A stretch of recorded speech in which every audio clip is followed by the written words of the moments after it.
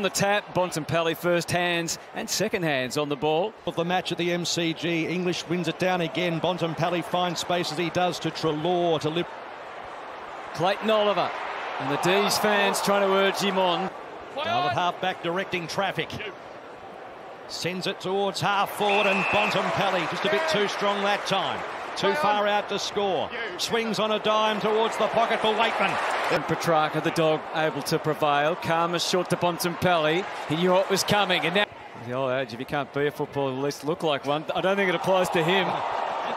Inside 50, too hot for Vandermeer. Bontempelli just lopes up, grabs it with the left hand, nonchalantly, but so classy. It was a really clever kick, I think, going back inside forward 50. It wasn't one of those ones where you allow your defenders to then readjust and get onto it. And ball, and then grab to Bontempelli, who's got a little bit of an issue, and then runs away from Viney. Has a bounce to half-forward. Ugelhagen let out. Hit it hard. Couldn't Margaret. Then Lever drilled into the ground and got the free kick, holding the Bulldogs. The Demons have won each of the first 3 quarters. Bulldogs. Now Bontempelli. Norton is out the back, but he goes for Jamara in a one-on-one. With his use of the ball, Christian Salem.